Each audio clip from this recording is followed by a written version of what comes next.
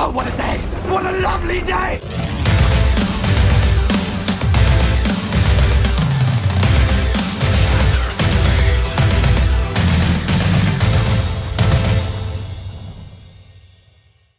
Welcome to Flat Earth Debate, Uncut and After Show. I'm your host Nathan Oakley, and if you are new to this channel, or you've not done so already, then be sure to subscribe and hit the bell notification icon to keep up to date with the Flat Earth Debate.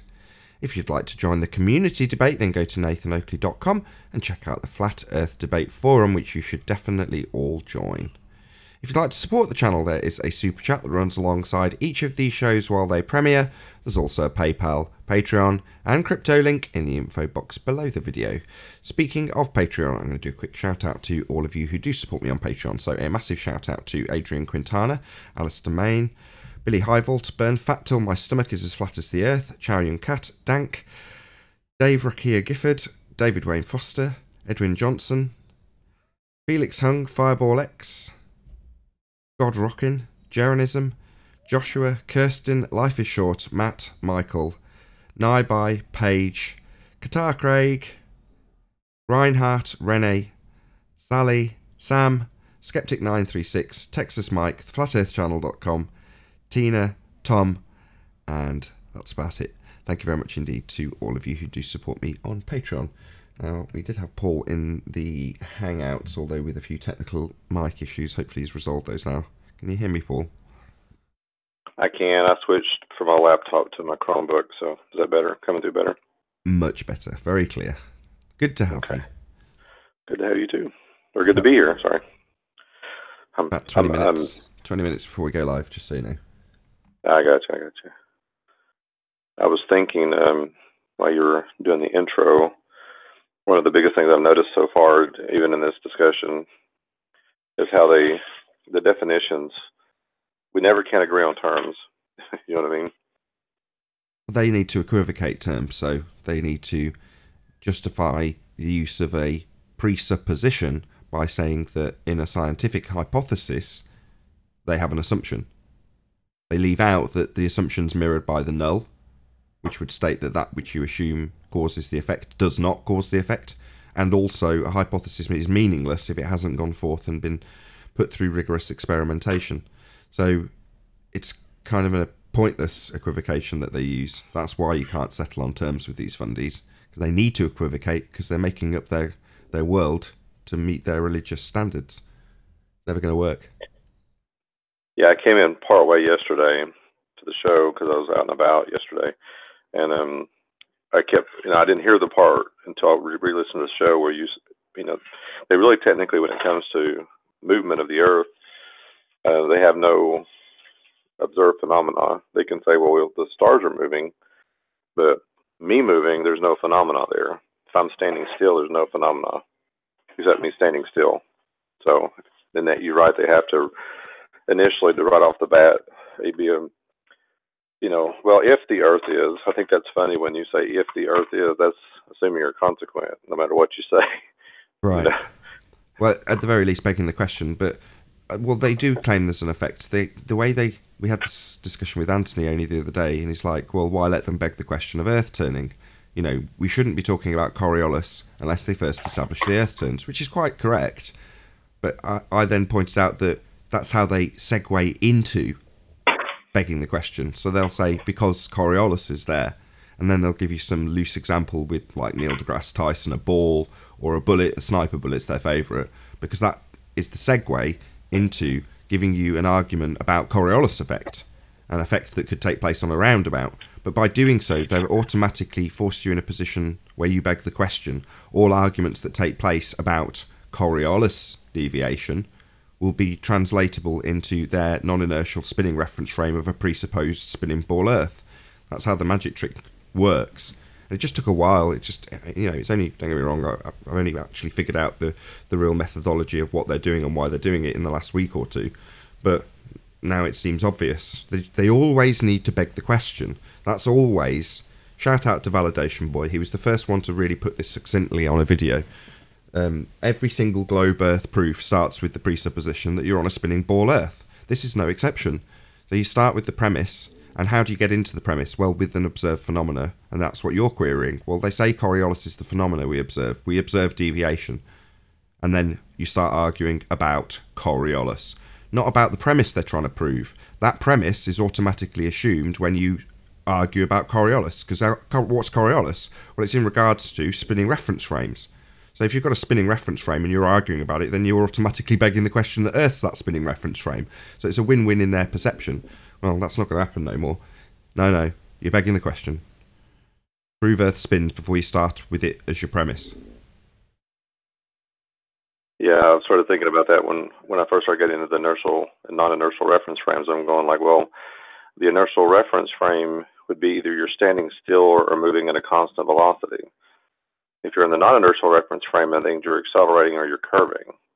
So they've got to prove the first one first, and then build into the second one. Exactly, that's Anthony's point. Prove Earth spins first, then we'll argue about Coriolis. If they say, well, Coriolis deviation is a demonstration of Earth spins, how have you validated that effect that you claim is an effect, that effect as Earth turn being the cause? How have you validated that? Have you varied and manipulated Earth turn? No. Hey, Chocolate. Good morning. How's everybody doing? Good. You're particularly quiet today. Yeah, let me change my headset.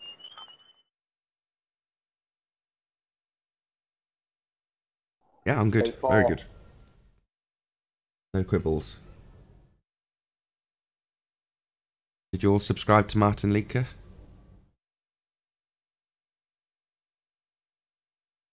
Finally got his channel sorted out, as in, not his original channel, but a channel I can actually promote and send people to without fear that it's going to be eradicated a day later.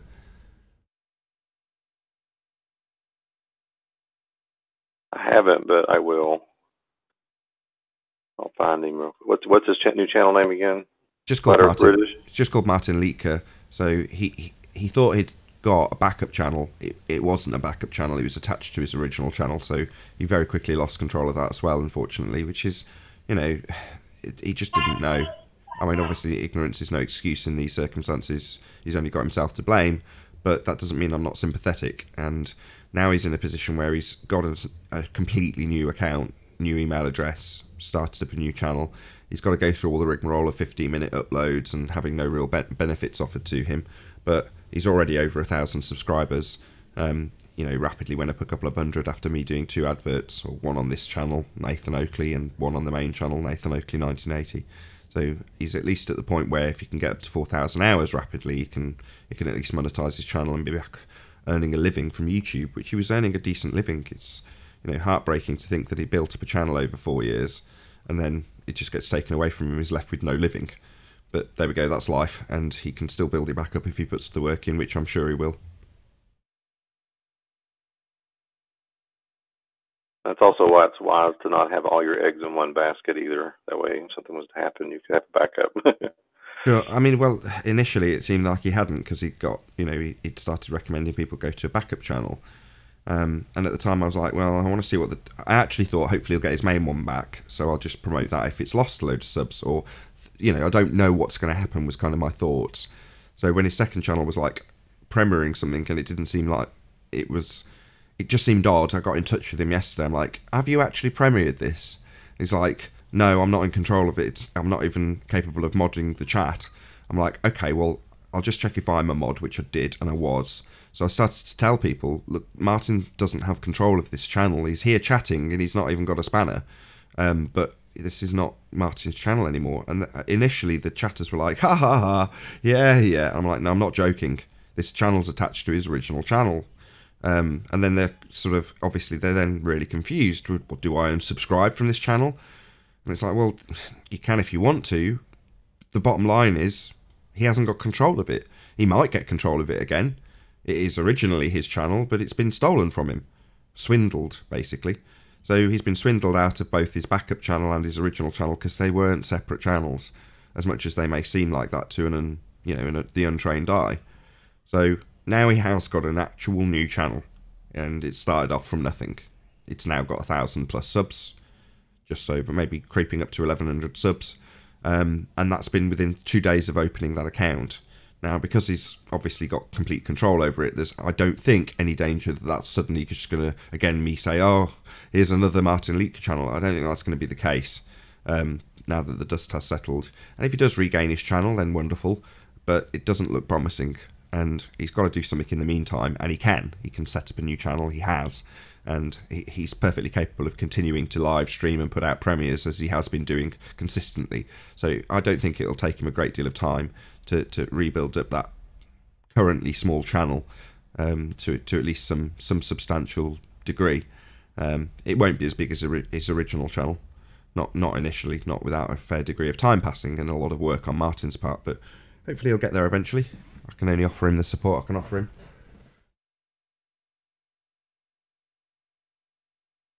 Well, I'm subscribed now. I just subscribed. Cool.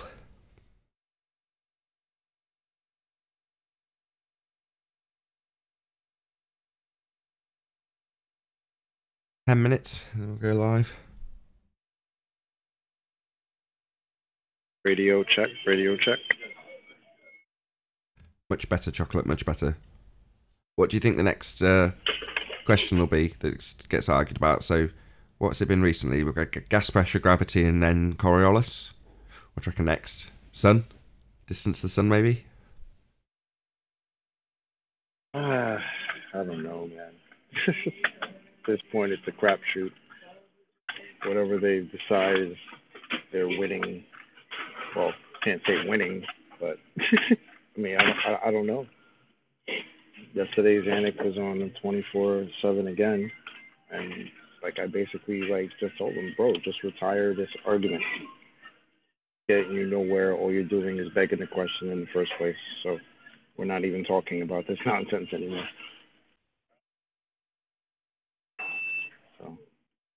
So he did essentially exactly as QE predicted then? Yeah. Shocker. Pretty much. He's still on putting everybody in the non-inertial reference frame, and that's it. As long as everybody focuses on that. You know, even though he'll literally say, oh, what did he say yesterday? If you have the pendulum swinging, or no, you have the pendulum set up, and as to apply no force to it, you attach a string to it or something, and you burn it and you let it go, right? So at least you're not putting any further force on it. It moves in a straight line. I was like, oh, really? Moves in a straight line. Where is that moving through the straight line? In a straight line.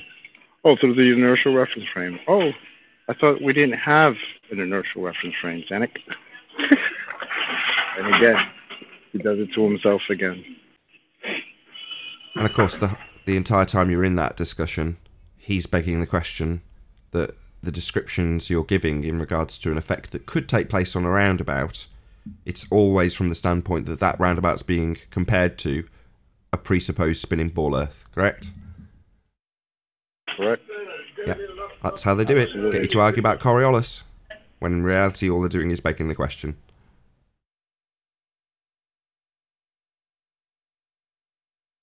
Yeah, and I was thinking about it last night. Like, yeah, the whole time we've been talking about this, we kind of have been begging or allowing them to beg the question. But in a lot of ways, I feel like it's good what we did because we've gone through this like so much and destroyed it from every angle that now I think it's cool to just retire it. Well, yeah, you could always do that early on. I've said this many times. You can just cut the legs off any argument. And Anthony and I, the roles have been reversed with Coriolis. It's weird. So Anthony's telling me, why are you letting them beg the question? Now, it's normally me going, look, why are we even entertaining this argument? You're presupposing this force, or you're presupposing this R value, or you're presupposing the sky as a vacuum, or whatever their presupposition is in that regard. But Anthony's the one saying, just prove Earth spins first. Now, yes, my rebuttal is quite valid, which is to say, well, they'll just assert Coriolis as their starting point to argue about Coriolis, rather than just proving Earth spins. They'll assume it in every single Coriolis demonstration. But by doing so, i.e. allowing them to beg the question, you get to the point where you understand how their arguments are formulated. So if they force the issue, which they can do sometimes, I'm sure some of them will, Zanuck was the one in this instance, to force the issue, then you're into figuring out how they're obfuscating these different reference frames, using them to equivocate between a ball earth that isn't actually spinning and an effect that doesn't take place into an effect they claim takes place to make the argument begin, so that they can beg the question. And you can only really see that unfold if you go through the arguments and understand how it's actually not even a related argument to Earth. Coriolis effect has nothing to do with Earth because we don't see Coriolis deviation. So that's where the argument really begins and ends. It doesn't stop them from saying, yeah, we do see deviation in the sniper's bullet. Therefore, I'm going to argue about how Earth and atmosphere travel is one. There's only one reference frame, and that's, you're automatically into Earth travelling as what. In other words, Earth is always going to be the spinning reference frame in whatever example. It doesn't matter if they're arguing against Coriolis deviation in the case of aeroplanes and drones, or arguing for it in the case of footballs and bullets. It makes no odds so long as they've got you to beg the question. So long as they're talking about this effect taking place on a spinning ball Earth. That's the only real objective. Hey, on the gas pressure thing, there's another way to argue this question, because they're shifting their argument too a little bit. At least I've heard them on the Discord. Like entropy, how they're saying basically the weight of the particle, the mass of the particle, is stopping it from escaping. Well, what they're arguing then is how does mass or weight stop entropy? That's what they're saying. So how does that occur? So that starts to fall apart right off the bat, because gravity or weight has nothing to do with overcoming entropy. It can't, right? Correct. Absolutely spot on. That's why, again, another role reversal. Anthony telling both QE and I off for allowing them to beg the question. So we would say have them both. Have gravity in 200% effect from Einstein and not Newtonian, Cavendish, Reverend John Mitchell. You can have both, right? Now Anthony's like, well, why are you allowing them this? Why are you allowing them to beg the question? And it's because of the point you've just made. Gravity, force or otherwise, does not overcome entropy. It's just as simple as that.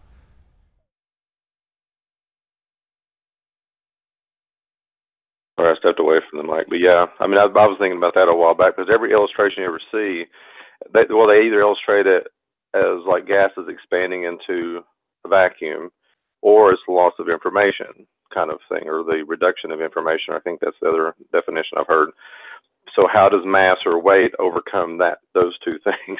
It doesn't. You've got to, I know, that's what I'm saying. How do you do that? It just doesn't make sense once you start looking at it. Even at their level, the physics level, it doesn't make sense. Yeah, they won't find a citation either. They'll find kids' graphic illustrations taught to high school kids, which is essentially teaching them the contradiction itself. That's what they'll present here. But no, entropy isn't going to be overcome by gravity.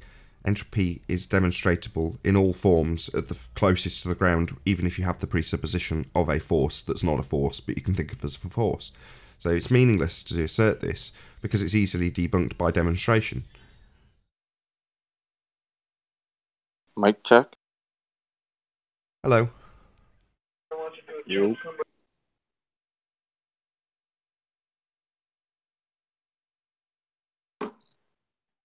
Good morning. Hey, 10th man. Can you guys hear me? We hear you. Oh, hey. Hey, what do you think about, what do you guys know about, oh shoot, what's the word I'm looking for now? Can't remember it. What's that, God Scalpel? Yeah, hey, how's it going, man? What's up, man? Not much. Hydrostatic pressure, I don't know, it seems like when we have this debate about atmospheric pressure, if you will, I hate to use that word, but you know what I mean. We're thinking about it as pushing, pressure pushing against a balloon or a tire, but I've been talking lately about maybe it's more like hydrostatic pressure. So the weight, hydrostatic pressure is just the weight of a column of fluid at rest. And it could be used for air too, so it could be just the weight of a column of air at rest. And that kind of explains the gradient. That would explain perfectly, actually, the gradient.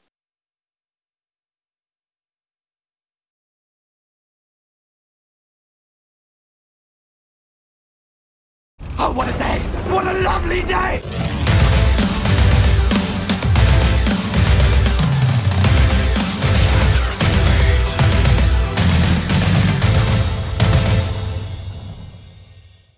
Welcome to Flat Earth Debate Live. I'm your host Nathan Oakley, and if you are new to this channel, or you've not done so already, how dare you, then be sure to subscribe and hit the bell notification icon to keep up to date with the Flat Earth Debate. If you'd like to join the community debate, then go to nathanoakley.com and check out the Flat Earth Debate forum, which you should definitely all join. If you'd like to support the channel, there is a super chat that runs alongside each of these shows while they are live. There's also a PayPal, Patreon and crypto link in the info box below the video. Most importantly, if you'd like to join the discussion, simply mute the page you are currently watching, then click the link in the info box below this video to join the panel and express your views on the nature of Earth. If you do join, please don't swear. If you do, you'll be ejected, and if you are, please don't try to rejoin the stream using stock accounts. You'll be warmly welcome back on the next stream. Please also share the show on social media.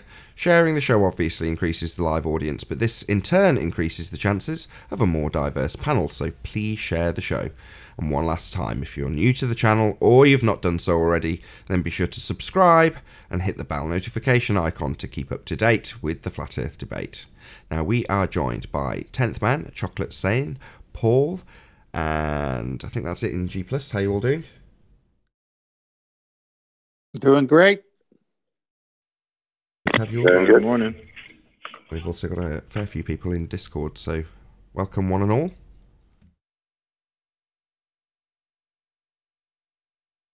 Hi Nathan, it's really good to be... Yeah, it's really good to have you all. Such an enthusiastic Discord server.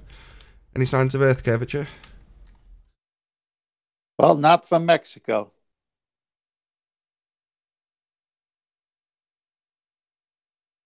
Nope. Wait, Chestnut, you're in Mexico? No, I just decided every time I say not from California, I might as well just say everywhere I've ever been because I've never seen it. I see. What about axial rotation of the Earth-based variety? Any signs of that?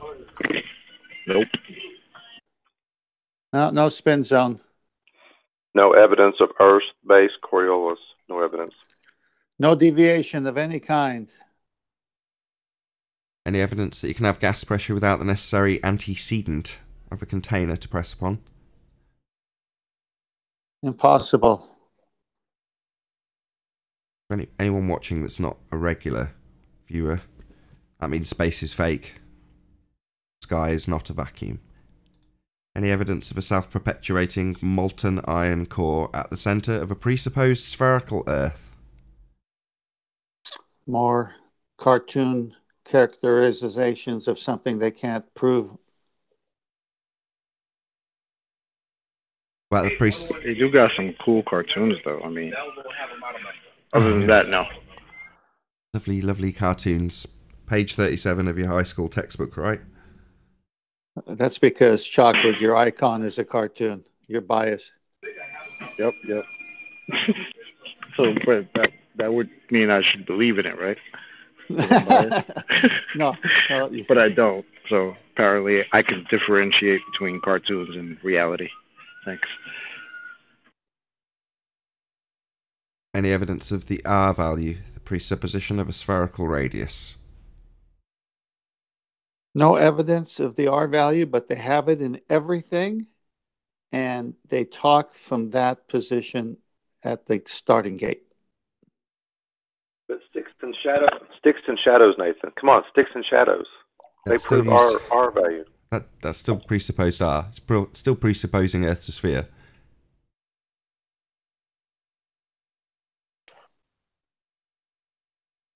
I love those kind of silences.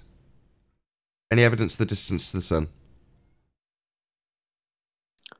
No, just the light in the sky, and no one has measured it. Any scientific evidence of gravity? The non-force force. A non-force. Force that you can think of as a force, but is not actually a force. That gives rise to a force that's not a force, called gravity. long as you don't force me to answer this question, I'll be okay. Boom, boom. So that concludes the housekeeping.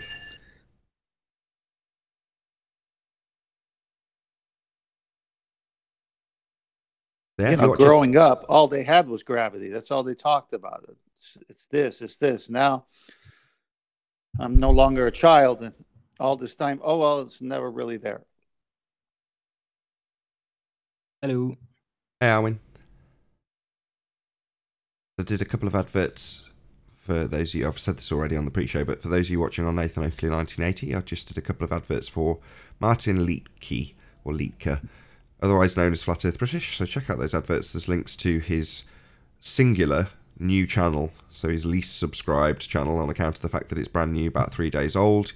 Essentially, Martin had a 30,000 subscriber channel and a backup channel that unfortunately was linked to it by way of email. Subsequently, there wasn't any way to retain control of that second backup channel, so he's had to start completely from fresh. So as I say, there are a couple of adverts that have stuck out on both this Nathan Oakley 1980 and the backup channel for me, Nathan Oakley, that are just directing people to go and subscribe to that particular channel.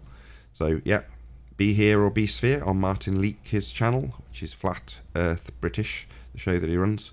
Good stuff. Spread the word.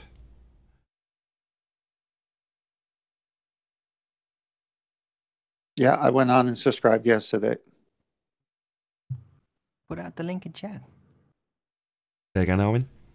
Put out the link in chat. I could do, couldn't I? Yeah, that's a good idea. Good morning, all. Hey. Morning, chocolate. Yo, it's good, righteous.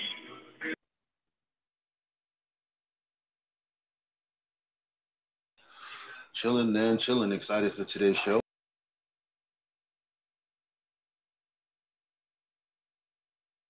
It may be a calm one. You know, there's been a line drawn under Coriolis effect in the last couple of days. Yeah, I was in the Discord one late night, early morning, up until like 4 o'clock, going back and forth with a couple of the guys. Lots of soul searching and contemplation, dealing with loss, that sort of thing.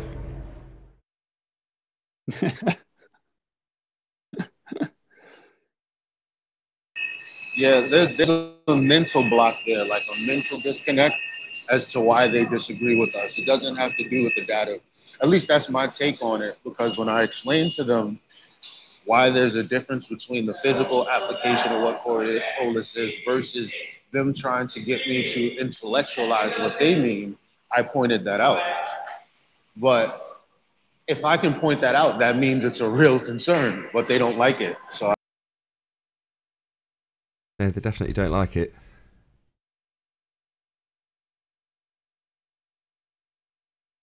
I wonder if well, since it's slow, I actually had a good idea.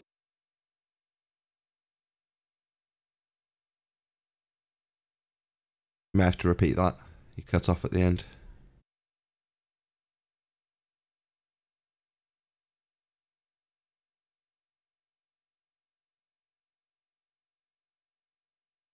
yeah, he's in and out. Yeah, as fluid as ever. I've just stuck Martin's. Yeah, no, sorry about that. Okay. So, are you guys like? Do you stream the show on Facebook at all? I don't stream it on Facebook. I only use Facebook to send links to the YouTube video daily. Depending on what mood I'm in, I might send one out for the after show. Today I've sent this one out, so this has had links go out to Facebook, Twitter, Skype. In the future, if possible, is there any way to get the show on Facebook Live? Because I have a lot of conversation on Facebook, and I would like to do it in real time, like set up a live party or something like that to watch as I'm explaining why everybody else's arguments are wrong. Not just to shout it out and say you're wrong, but to basically point out the fact of why they're wrong. And I think just expanding it to Facebook on a live basis would be awesome. If you had time to do it, if it wasn't that complicated. I've done it before. I mean, I've done it like you can live stream from YouTube. You can just start a live stream on your mobile phone via Facebook, and I've done that a couple of times, but for mostly for videos of my family and to try and figure out how to use it. But as for using a stream key and simulcasting via Facebook, it's certainly something I can look into. Thanks for giving me the nod. It's something I hadn't thought about in a long while. It's a very good idea because I'm in groups with large amounts of people. And I usually get them to think. I usually get them to go, okay, hasn't been presented like this from other flat earthers. I look into it. And usually I'll say, yeah, watch the show. And then they go to the show and, bro, I'm not watching an hour and a half. So if I'm doing it real time, you know, it just makes a difference. And I'm sure the show could grow that way. Any way the show could grow helps. So, you know, I'm just saying. Sure.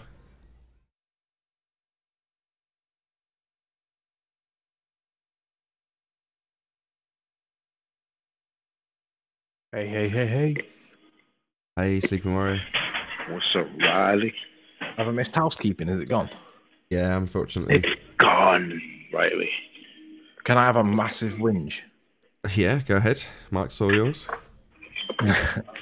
Let me get it on screen. I should have really had this ready. I had it open a minute ago. Where is it? You know, do you remember the other day when we had was it Jolyon Bloomfield's citation on screen, and the rumpus read from it, and there was two sentences. There was the first sentence that supported the rumpus, and then he completely didn't mention at all the second sentence that totally destroyed his argument, because basically it destroyed his argument and he didn't want us to know about it. Well, obviously that was on the back of a hangout that I had where I gave Rumpus pre-disclosure of my arguments, and Rumpus didn't give me the pre-disclosure back. I accept that he didn't give me the pre-disclosure back because he didn't realize it was required or asked of. And I'll put it down to a simple misunderstanding. But the same things happened with Gem Panda and this guy Artexis, whatever his name is. I'm not familiar with the guy's name. Where they've read one part of a sentence, but then completely ignored the second part, which totally contradicts their position. And they've misled loads of people that are paying attention at the minute to the topic in question. And I just want to show this, because this is well, this is like Rumpus times 1,000. We all know what Rumpus did was wrong. He knows it was wrong. You can't just ignore the second part because it doesn't suit your position. But what Gem Panda and this other guy have done is so much worse. And I'm just lost for words that this can even be, you know, this is even acceptable by the Ball Earthers. And really, I want people on the Ball Earth side to question the honesty of what Gem Panda's trying to argue, because it's not okay to pick and choose the bits that support your assertion if there's an immediately following sentence that does not. So I'm just getting to the relevant thing. Here we go. So if I screen share now, let me just get rid of this here. So if I put that there, and then I put this here. Okay, so screen share, and everyone's going to have a view on this, and it's totally fine, because we don't really know the answer to the posed question. So most people will be familiar that I've asked the question to the judiciary, if you will, whether or not the teaching of the Copernican model is lawful, in the sense that it's a bit of a one-sided topic, and there are opposing views that don't get mentioned, and if they do get mentioned, they get ridiculed with scorn. And one of the points that's come up in the conversation is that the question that I'm asking is not by definition political. Now, in the lead case, which I've got on screen now, Dimmock against Secretary of State, because it was to do with an overtly political video, the judge did not define what is political in the context of an overtly political video, because it was overtly political. So he didn't define what it is. But what he did say is what it's not. And what the judge said in the Dimmock case at paragraph 4 earlier on is the defense counsel for the Secretary of State with equal skill, has adopted a very realistic position on the part of the defendant, does not challenge that the film promotes political views. There is thus no need to consider any analysis or definition of the word political. And then it says, in brackets, which is plainly not limited to party political, such as that in the McGovern case, right? So if you can remember at this point that it's not limited to party political, but the ball earth morons have come back to me and said, Riley, but your case isn't political by nature. And that may well be true. That may ultimately be the decision of the judge or the court in question when deciding whether or not this is lawful to teach the children the way it teaches. And they cite these two paragraphs, but they stop at this point here. So in the first paragraph, it reads, scientific hypotheses, such as the hypothesis that climate change is mainly attributable to man-made emissions of greenhouse gases, do not themselves constitute political views within the meaning of 407, even if they are doubted by particular political groups.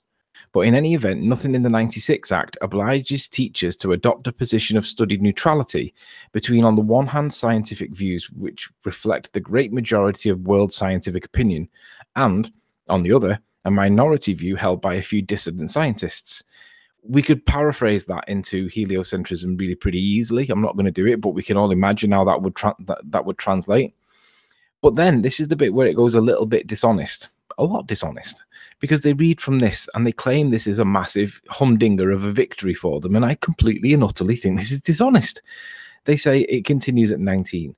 Of course, that is right. And 406 and 407 are not concerned with scientific disputes or with the approach of teachers to them. I agree with that. That's not the contentious issue. That's the bit that they're saying is what Riley loses his case on. But I agree with this. This is not about whether or not there is a scientific dispute and how teachers teach it. It's not about whether or not the Earth's flat or not. It's not about whether the Earth's a ball or not. That bit is absolutely correct and is not my point. They stop here and they do not proceed with the following sentence. And I'm going to point out to everybody that's watching this right now that this is fundamentally dishonest, because the sentence continues and it starts with the word however.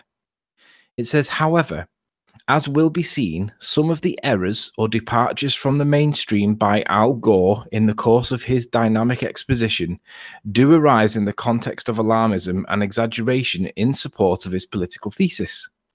That is a really key point, because you can paraphrase that into a documentary by flat earthers, for example, in the course of our dynamic exposition, do arise in the context of, I don't know, fraudulent application of the scientific method and pseudoscience being presented as real science in support of our political arguments that perhaps this might not be lawful. So it translates perfectly, right? But this is the key bit. It is in that context that the defendant, the Secretary of State, in actively distributing the films to all schools, may need to make it clear that some or all of the matters promoted by some or all of those matters are not supported or promoted by the defendant, and then there is a view to the contrary, i.e., at least the mainstream view.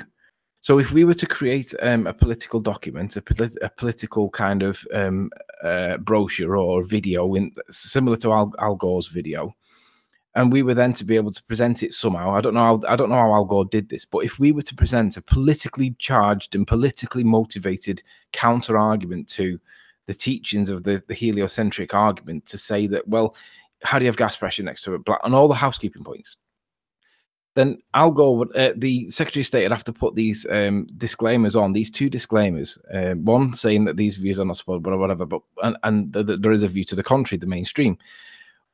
But isn't that also true the other way around too? If there are opposing views that are treated under Section 406, are promoted as partisan political, because it is true that there is only a one-sided presentation of views, one-sided meaning partisan. It is promoted. There are no other views that are dissenting views demonstrated or made aware to children that people don't all accept this. And then the political element to it is, well, at the end of the day, the national curriculum is policy by the government. That policy being implemented is political. Now, how you interpret political is important, because the judge didn't define what political is. He defined what it's not. And we know that it's not limited to party political. But I would say, well, It makes sense that if there's a policy called the national curriculum, a policy of change that allows things to be put in and removed from the national curriculum, that policy, that government policy, it makes sense that that policy would be political because it is the views of the government at the time in relation to what the kids are being taught. Nobody could tell me that that's not right because it isn't defined by any judge. You might disagree. That might be true. That might well be all well and good. There may be another interpretation that the judge might adopt himself to what is political. He may go with something completely else, something completely different. But to completely dismiss the following sentences that follow this is not really acceptable, because all we've got to do to make this political is to present some opposing views, which we can do, and make them political in our approach. And then all of a sudden, it is then political by definition. We've created it as political the way that Al Gore did. That makes the topic political the way Al Gore did. Do we need to do that? It looks like we have to, but it's kind of already political anyway, because there are enough people in Flat Earth as a topic questioning whether or not A, it's a ball, and B, right now we're looking at, is it being taught lawfully? And it may be that it's not being taught lawfully, or it may be that it is. But at least it's a legitimate question about progressing the point to see whether or not we can prove that it is actually a sphere. Because if they can't prove that there's a gravity or that there's an axial rotation or all the things that are in there, it really shouldn't be being taught, because that is pseudoscience. And everybody just accepts it because it's the official narrative. Well, what if it's not if it's not complying with the scientific method, and it's therefore pseudoscience, and it's being pushed on children, and there's no alternative views presented to alert children that there's a legitimate conversation there, and there's therefore no subsequent debate that follows? I got to 37, 38, and I didn't realize that this was a contentious topic. But if I had found out at the age of 13, 14, 15, that not everybody shared the same views, and there were legitimate opposing views to the contrary, and these are the reasons why, and they were presented in a balanced presenting way to show that you can't have gas pressure next to a vacuum without some kind of container, then that would have brought the conversation that I'm having right now as an adult back to the age when I was about 15, 16, 17, and I'd have been asking for the science that proves it. That is a much more healthy position to be in as a child, where you can have proper debate in the classroom with intelligent people, not morons on the internet with trolls and zero. Because if you come to this topic as an adult, you end up with the likes of Mark Taylor and co. That's not legitimate like opposition. What you want is, you want Mr. Johnson telling you that gas pressure can exist next to a vacuum, and you want to then say, but sir, how do you prove that? And then Mr. Johnson's not able to prove it. And then he has to say, well, not everybody agrees with this. But the point is that you have that back and forth, the debate, the discussion, at the time when you're in school, when you've got intelligent people with you, libraries and stuff like that, you've got resources. Not when you leave it into adulthood and you end up with moron trolls that ring up like Bob Nodell off guard whilst he's live broadcasting stuff and get him to commit atrocities in his verbal vocabulary or whatever.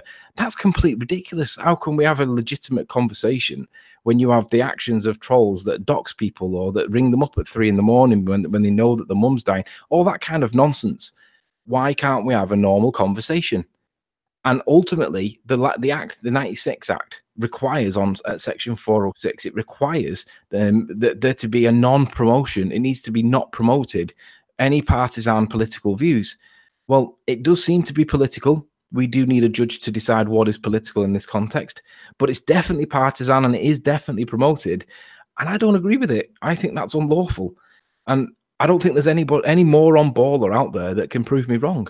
Because I think that when you implement policy of a state, that's kind of by definition political. You might not agree with me. I might be wrong. The judge may disagree with me. I might be wrong. But what does political mean when it's not limited to party politics? I don't know. And I'm asking that question. But neither does anybody else in this topic. But at least we can all say that we are being brainwashed because you can't have gas pressure next to a vacuum without some kind of membrane. Everybody realizes that that's a contradiction. And they just don't like this conversation. And that's why they got to put it in the bin. Well, you guys just don't understand what's going on here. It's being asked, and it may end up in court at some point.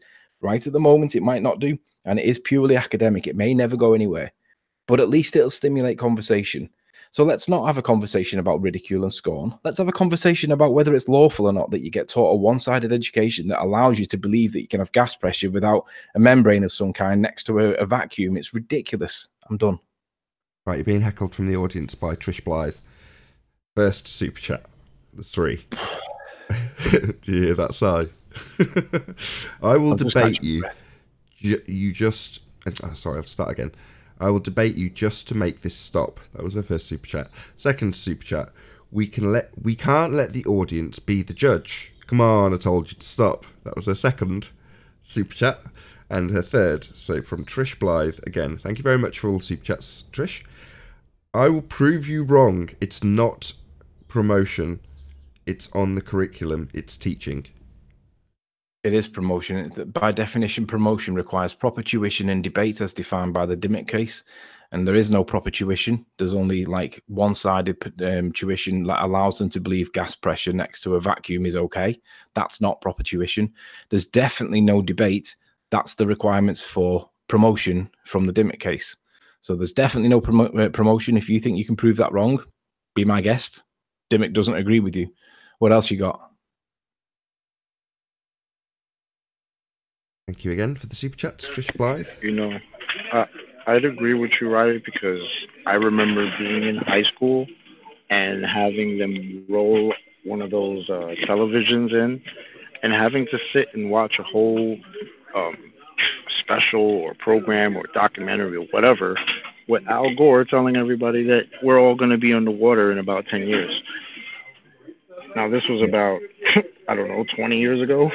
So we're not underwater, apparently. So, you know, but I had to sit there in the classroom and watch it and, you know, almost accept it. Because this is what's going to happen, kids, if we don't start doing something. They're still doing it, Chocolate. This little girl yesterday who hit the news, she was an actress. She was paid to cry on television about robbing her childhood away.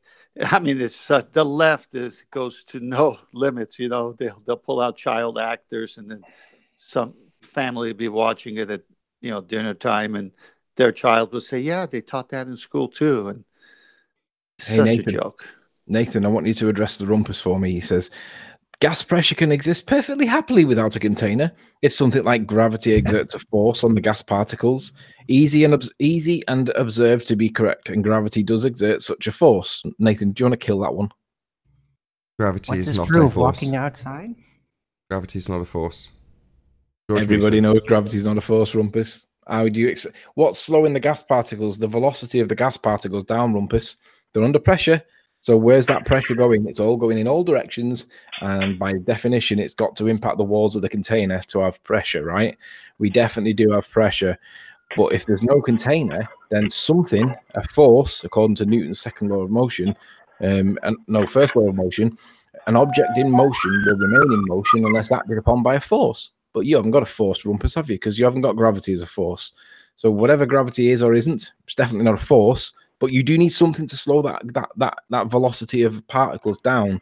What is that force, please, Rumpus? And we know it's not gravity, so don't say gravity. Let me ask Rumpus a question, if you can hear me. Rumpus, show me how mass or weight can overcome entropy. Demonstrate that, please. And the other thing that Rumpus says that is hilarious, he says that scales are a force measuring device. He also says that mass is not a force.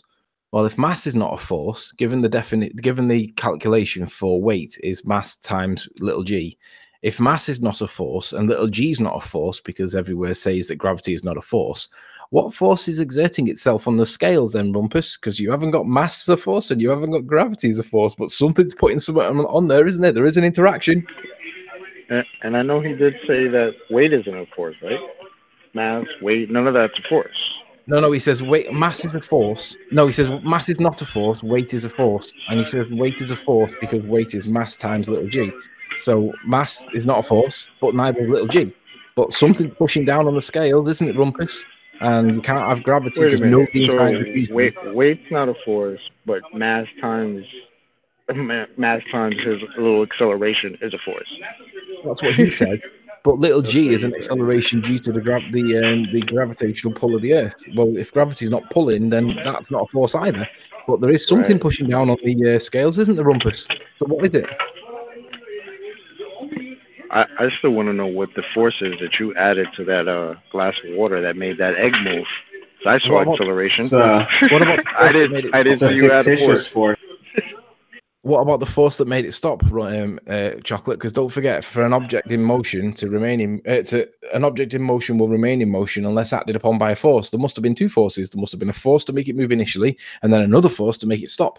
Gravity seems to be very confusing. It's a fictitious force, Anthony. Do you know what a fictitious force is? Yeah, one that doesn't exist. No. A fictitious force, also called a pseudo force or inertial force, is a force that appears to act on a mass whose motion is described using non-inertial frames of reference. Oh, apparent force, so it's not real. Appears. It just looks like it's that. You go first, Darwin. Sorry, Chocolate. Say that again, Darwin, please. So it just appears to be like something. It isn't actually. It just looks like it. Yeah, sort You of could similar to mistakenly interpret Coriolis, which it is that not way. actually force. It's an apparent deviation based on reference frame. You should be very mindful deviation is when real. words like appears ends up in definitions, because that's what gets you, right? Because something appearing to do something means it's probably not actually doing it. It's just appearing to do it, right? Yeah. Right. And by the way, the deviation is real. There is actually deviation going on. It's just you could mistake that deviation to be caused by an apparent force, which turns out not to be the case as part of the effect. So there is no deviation. No, there is. Not of the Earth-based variety. No. Let's clear that up. Right. Let me that on a explain what I merry-go-round mean. all day. What we're asking for here is let's prove the Earth is actually rotating, and then let's see if we can get that deviation in reality. Thanks. Let me explain what I mean by there's no deviation. If you're on a merry-go-round and you toss a ball to the person that's directly opposite to you, the ball appears to deviate, but it's not. It's going in a straight line. It only appears to deviate because you're rotating, but it's not deviating at all. That's why it's described as an apparent deviation. You got it. Yeah, but if it It's says described as apparent apparent deviation, because it it's not implies that it is deviating. deviating. Hold on, Anthony. Say again, Babs. It's described as apparent because it's not actually deviating. Yeah. It's because you are the one deviating in reality. You're the one that's the moving in relationship to it.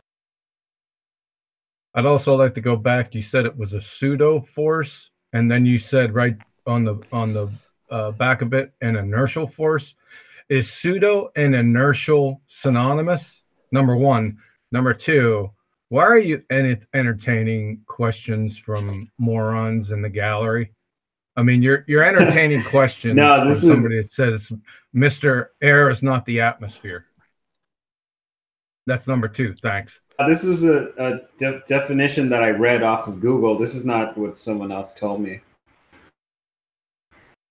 Yeah, but the question still stands. You said pseudo force and an inertial force. So does that mean pseudo and inertial are synonymous? According to this explanation on Google, yep, they are synonymous. Yeah, well, then you can shit can that, can't you? Why are they not synonymous? Was Google a source or a medium? It's a medium. Let me get the exact source. Hang on. All right. It's Wikipedia. Yeah, Wikipedia or any Elmer Fudd and their sister can state anything or change anything, right? Is it cited? No, it's not. Someone probably changed it. Yeah. Yep. If it's not cited, you could go down to the tavern and ask, Joe what he thinks about it. It has the same veracity. Thanks. Can you clarify, was that a technical term? The fictitious force, No, shit can. It is a technical term. Yeah, that is. It's file 13. File 13 shit can, same thing. A quick shout out to SX0. Thank you for hitting the super chat. It says, good morning to all. Good morning to you, SX0, even though it's 25 to 3 here in the afternoon. Hey, John, they may not, the Brits may not know what file 13 is. You might have to unpack that a little bit. Yeah, it's a shit can. I've got another. Hold on one sec, Babs. Go ahead. I heard 13. I didn't hear the other bit. File 13. It's shit can. They're synonymous. No pun intended. Okay, then. So, is it time for? Is it just time want to for summarize. Sorry, plug? just before I know I've made a humorous aside, which wasn't very humorous, but nonetheless, I'm just going to clarify the position. So, given that it's using inertia, something that's an actual happening, with pseudo force, which is a not actual happening, then you can quote unquote shit can this nonsense from Wiki.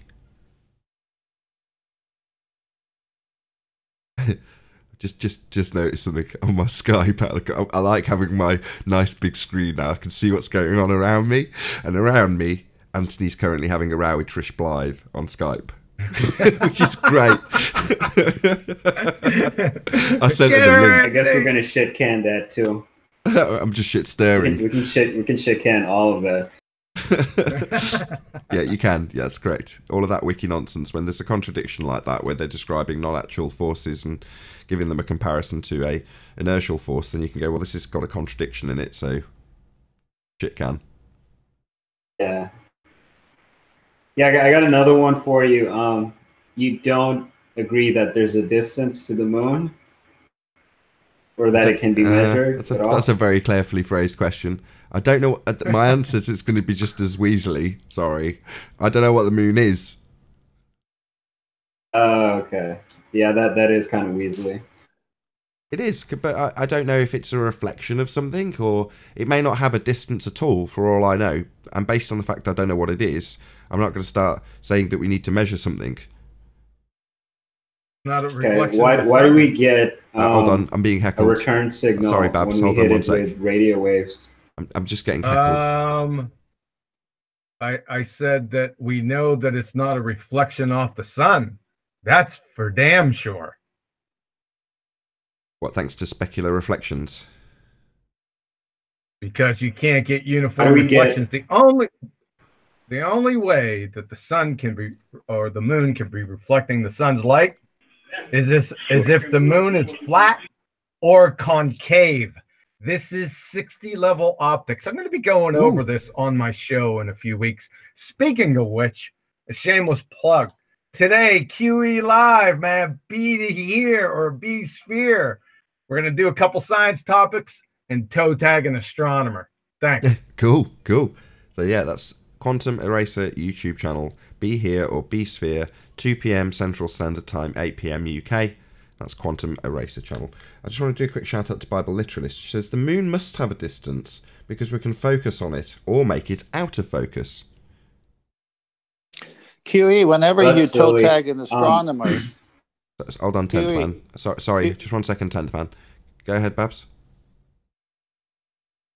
How do we get a signal sent back when we send radio waves to the moon? No, you don't. What's happening with that? No, what's happening with that? It's people making shit up. Have you ever heard the phrase free space path loss by chance? Say that again. Free space what? Free space path loss by chance. Has to do with the inverse square law. No, I've never heard that before. Yeah, I'd suggest looking into that. Go ahead and type that in, and maybe we can talk about it some later date. But you ain't bouncing any friggin' radar off no moon. No chance.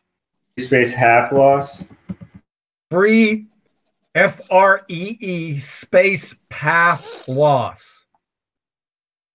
Oh, okay. What are ham radio operators talking about when they say that they can get signals back when they send radio waves to the moon. We'll show what how are they talking about? Yeah, can you show it that it's hitting off the moon? Right, that was my question also. Hold on, Owen. Hold on. They say that when they point it in different directions, Hold on, QE. Go ahead, Babs. They say that when they point it in different directions, they don't get anything back. But when they point it at the moon, they do get something back. Can I respond? Yeah, of course. Go ahead. I don't care what they say. I want to see they show. Okay? Right. Exactly.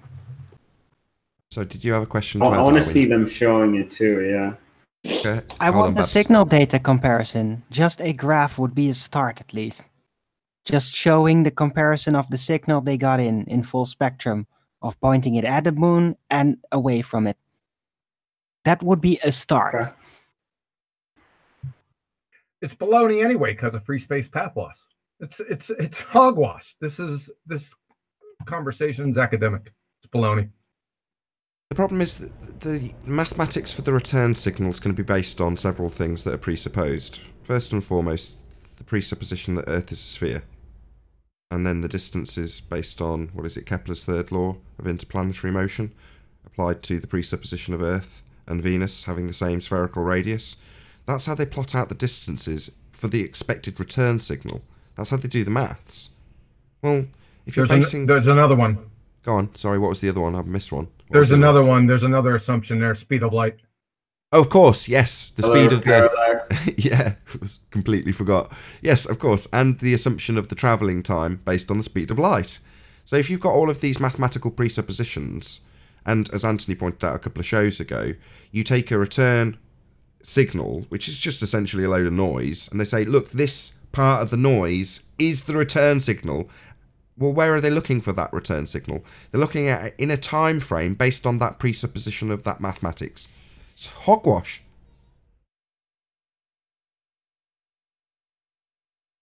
Hey, is Anthony still with us?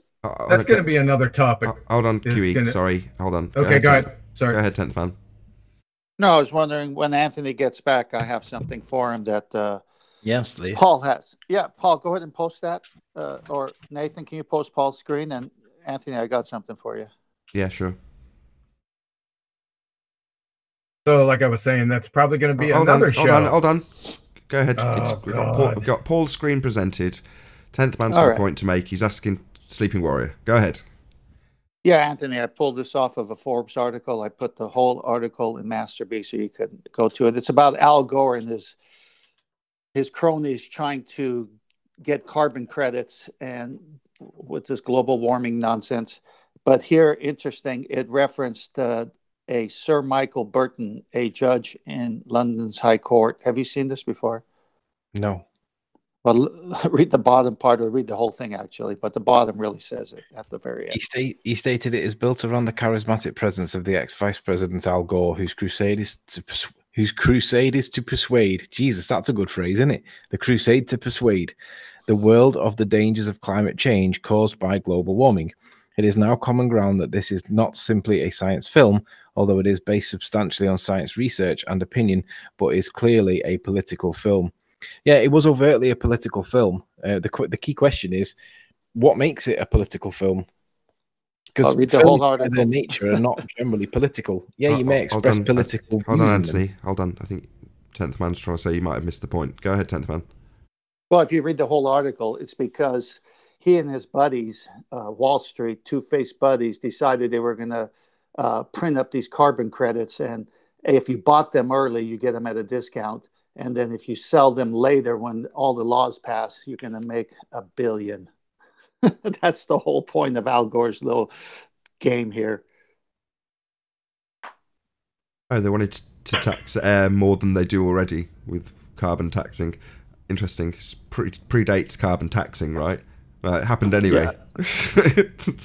Yeah. They just want more. Always more. Of course.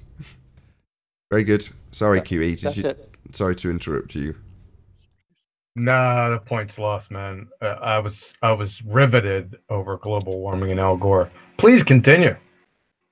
Well, I had a good pun, and I got interrupted. I can't even say it. I regret nothing. Well, when QE said he was going to toe tag an astronomer, I said, well, the only thing that will happen is he'll lose his star status. Well, a self-professed astronomy degree holder. It's been a long time coming for this knucklehead. So, Can't wait. What's an astronomy degree? The ability to name stuff in the sky? How does that work?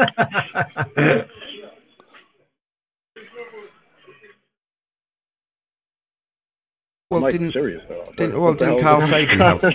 Wasn't that something that Carl Sagan had? As I seem to remember looking at Carl Sagan's qualifications, and he'd essentially named something. I'll have to look at it. Give me a minute. Oh, so I wasn't that off then, huh? I was just looking up on free space path loss, and it talks about radio signals between two isotropic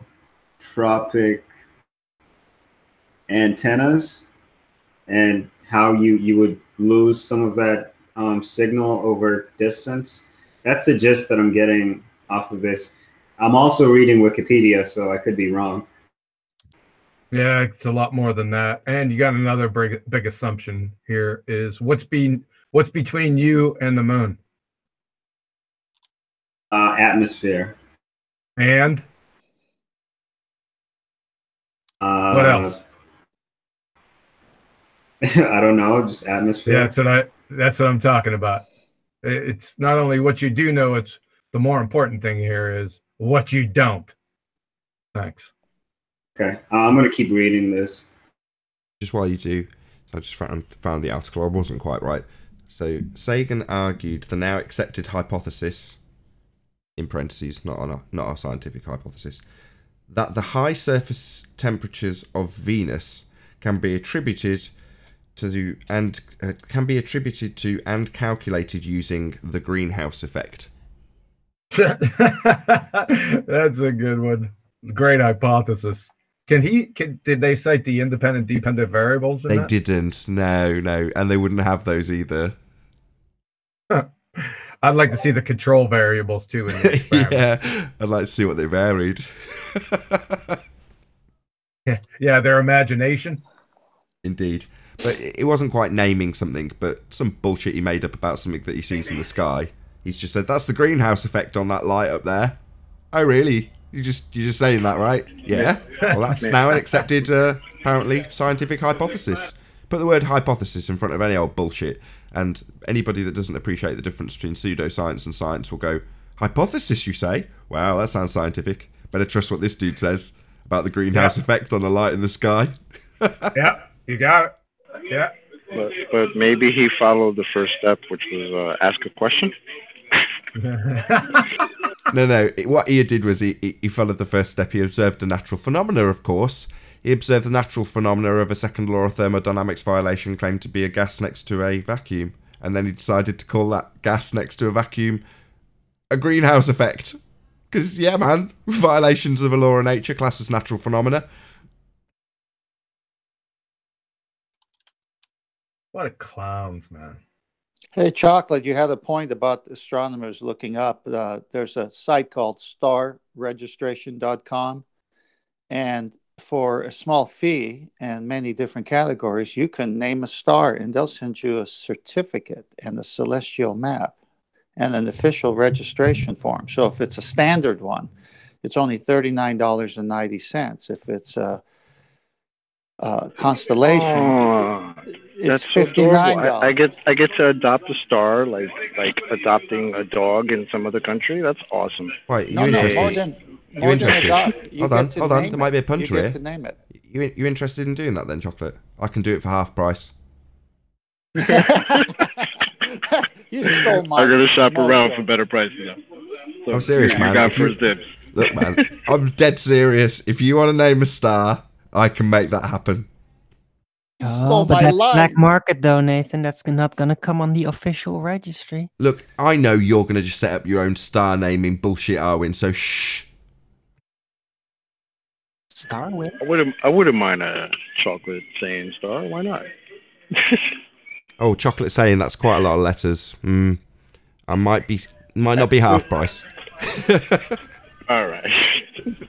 Chocolate saying maybe we could find a planet to name after you. We'll call it Vegeta. I know that doesn't come cheap. No, the binary ones are $99. Get buy one, get two off. I mean, Disney paid a lot for Pluto.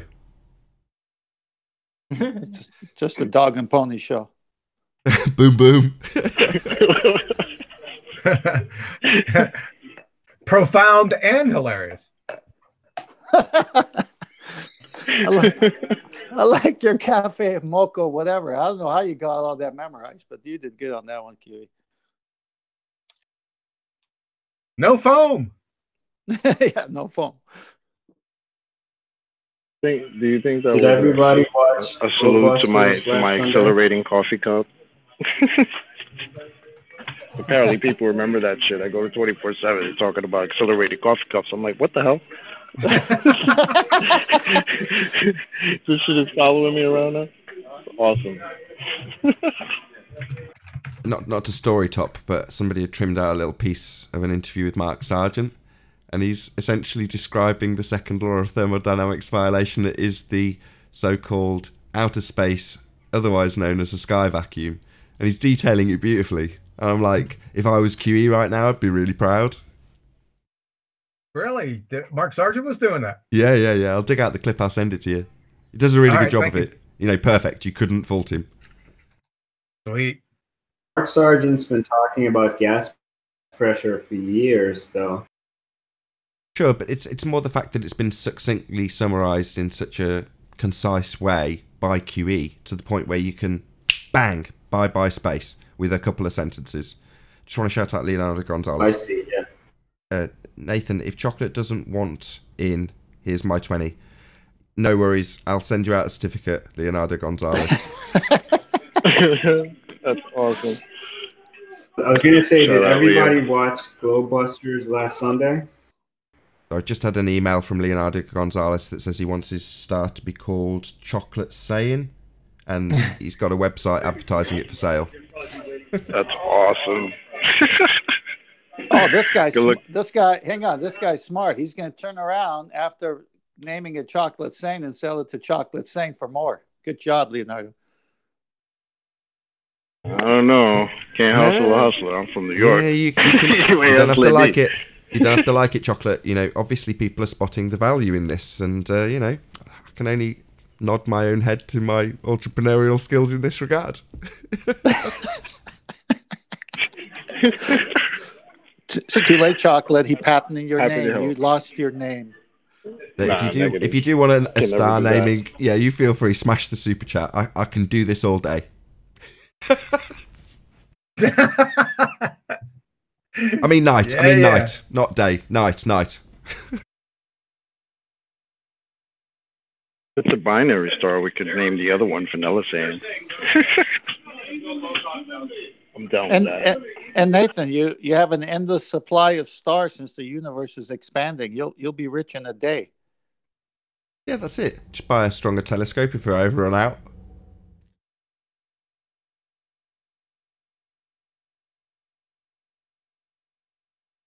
Speaking of telescopes, my mother-in-law's pestering my wife to get rid of the telescope I dumped off there when we had our first child. So I haven't had a telescope now for 3 years. And it's just sat there. And I'm like, oh, what am I going to do? How can I convince her to keep it? Because I don't want to get rid of it. It's my telescope, right? I could find someone to give it away to. I'm like, I don't want to give it away. I didn't even want to take it out the apartment in the first place. Anyway, enough of me moaning. Shout out to Take Back Space, Christie's channel. Pretty much eradicated the need for a telescope anyway.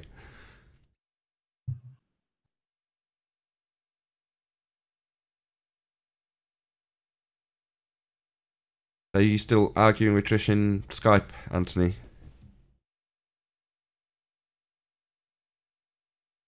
Take that as a yes. Sorry, I didn't realise I was on mute. No. She's just got a different view. I don't agree with her.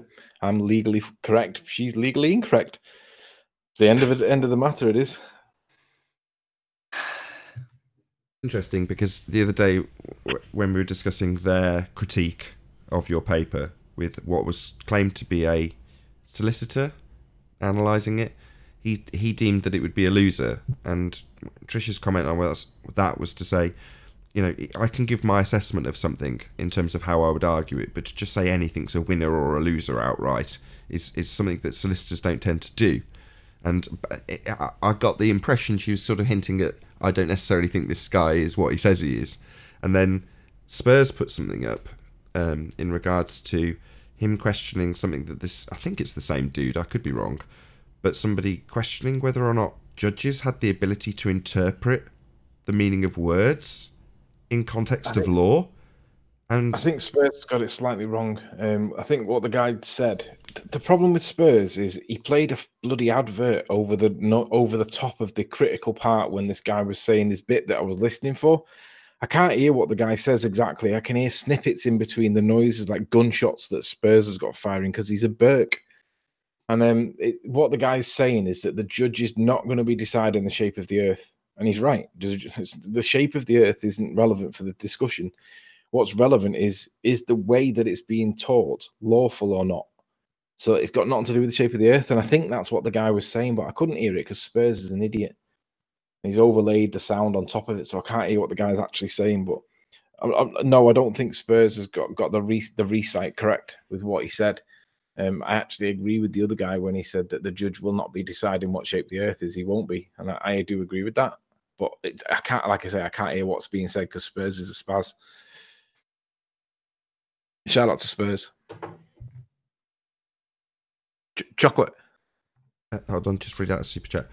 Trish Blythe says, not until they have had consideration, I have had consideration, and I will debate him live. If he wants to call me out and say he's won, lol. So she's super chatted twice. She's proper heckling you, Anthony. I like it a lot. I like you, Trish. You're ace. So she's basically calling you out and saying, I'd like to debate you on this subject. Yeah, I'm not going to debate somebody on my side of the discussion to give ammunition to the baller's hammer. So I'm not prepared to have a small battle with Trish on a point that I disagree with her on if it helps them with the bigger battle overall. So as much as I'm happy to do it, because I don't agree with Trish's interpretation of the intentions of the Act of Parliament in question and how she comes to her conclusion, I'm not prepared to give the ballers any ammunition. So at this time, right now, Trish, you respectfully declined on the basis that I'm not going to give them any ammunition at all. I totally respect that. That's fair enough. That was in the back of my mind when she asked. That was kind of what I thought. I was going to stab you in the back and go, I've already had that discussion with you and Trish. I listened in, and at the end I sided with her. But you know, I'm not. That's a totally dick move. But I've done it in a segue, so I'm not really doing that. There are many ways to interpret and skin a cat, and just because Trish has a view is a view doesn't mean that that's the way that it's going to go because she has a view. In the same way, it doesn't mean that it'll go the way that I have because I have a different but similar view. You don't know what a judge is going to decide, and anyone that says that they do is a moron because judges can change the law as well as change the definitions at will. They're arseholes. That's why no one really likes going to court because it just depends on what mood the judge is in. There's a lot of things a judge can do. So whilst Trish has presented an argument that is credible, I disagree with it, and I'm entitled to disagree with it, and so is everybody. She's entitled to disagree with mine. She's got one last poke for you. I've got to read it out. It says, if you are so sure you will win, let's debate. Now, I've got to side with Anthony on that score, I'm afraid, Trish. And what all you're doing is kind of, the conclusion we had at the end of yesterday's conversation was that this is surplus to requirements. This isn't destined for a courtroom. It's never going to be adjudicated by a judge. It's an academic paper. And in terms of the way that it's been intentionally phrased for Anthony to conform to get his mark, he has to provide both sides of the argument and an in-depth understanding of the legal point within a specific area of his chosen subject. Well, he's done that. So what Trish wants to do, and Anthony, I know he won't deny it, also wants to do this, is he wants to see what would happen hypothetically if this was ever taken to its fruition, which isn't really necessary. Now, in terms of the the argument that it stimulates in terms of that, I think in the future, yeah, that would be perfectly valid to do. But I think at this particular juncture, it's not really fair to do that to Anthony. Not just. I don't mind having a pre-recorded moot with Trish that we agree that we don't release until after a certain key date, because I don't want to give the ballers any ammunition. If you've got I know Trish's arguments. I disagree with her for legitimate reasons, and I'm all for having a moot. But I'm not going to give the ballers any ammunition at all when this point that you're arguing right now, Trish, they've not even seen yet. So let's not have that. Let's not give them any ammunition. I will agree in front of everybody right now that we can debate a moot. We can moot the point that you're asking for, but not to be released before a certain landmark is passed, because I'm not giving them ammunition. But if you want a moot and you want a disagreement, bring it on, sister. I'm all for it. Hold on. It's not what she's asking for. She says, that's right, Nathan, to my last point, which I won't repeat because I'm about to round out the live show and ask the people watching on the Premiering stream to stay tuned. But she's saying, don't call me out then, basically. And she's laughing about it. So I know this is all, friendly. But as I say, if you are watching this on... one more time. Thanks very much for the super chats, Trish Blythe. Really appreciate your support. If you are watching this on Nathan Oakley 1980... No, 19... Start again. If you're watching this on Nathan Oakley, then stay tuned as there will be an after show to follow. Unfortunately, if you are watching this on Nathan Oakley 1980, got there in the end, then this is where we bid you farewell. A massive, huge, enormous thank you to all of you who smashed the super chat, liked, commented, shared, subscribed, and all that good stuff. Be sure to check out nathanoakley.com. She's still poking you, Anthony. She says, not pre-recorded, live, because I'm confident. Great poke. I like Trish. She's great. Anyway, stay tuned if you're watching on Nathan Oakley. Another massive thank you to all of today's debating panel for making this live show possible. I've been Nathan Oakley, and I'll see you all in the next video. Oh, what a day! What a lovely day!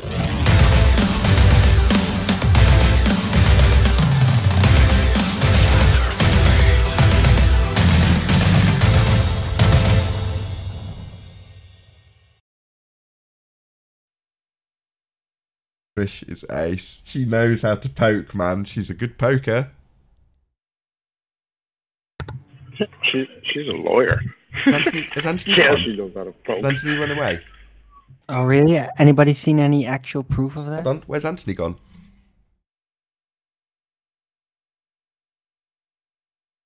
Ooh, hope I haven't pissed him off.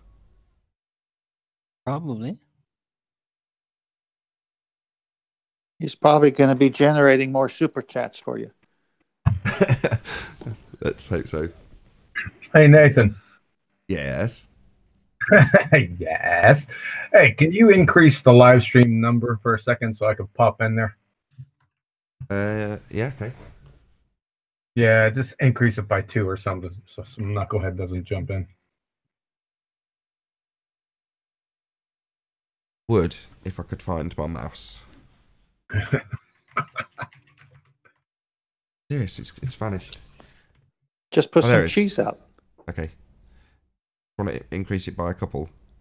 Yeah, go ahead and no, not decrease it, increase it.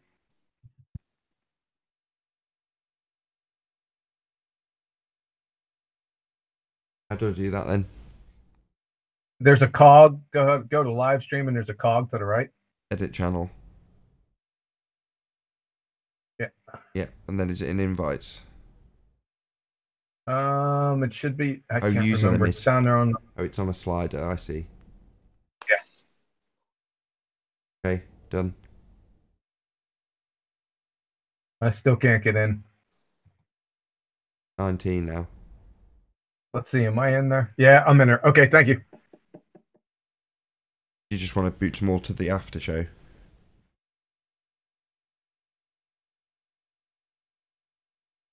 Not telling me. Yeah, that's what it's for. But it's odd because as a mod, you should be able to enter.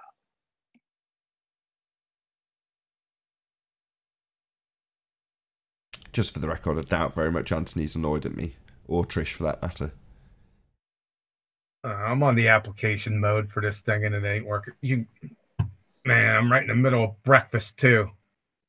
All right, let me get out of here.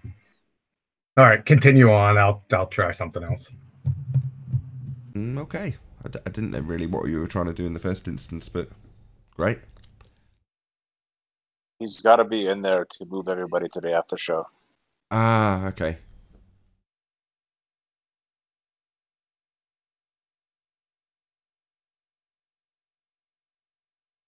So we didn't have a baller today, did we? Babs playing devil's advocate. He did a very good job. Yeah, well, Babs does that well.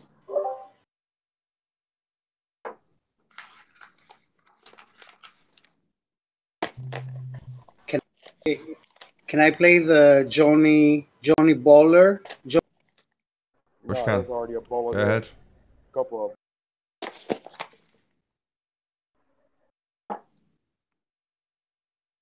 I can't move him. I'm happy.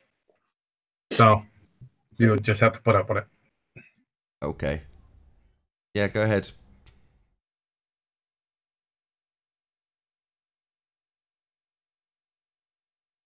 Someone says, "Can I play Johnny Baller?" Okay, yeah, sure, go ahead. Silence. Muttering. Me? What? Where? Discord server. Oh. Not just crickets as usual. Maybe he's playing Johnny Glowhead after being asked, how do we have gas pressure without a container? Go on, Dances with Fools. Go ahead.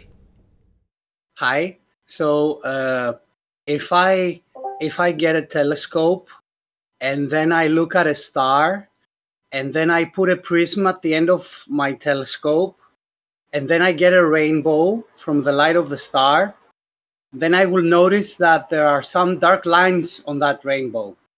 And this tells me that the star is made of elements. Why?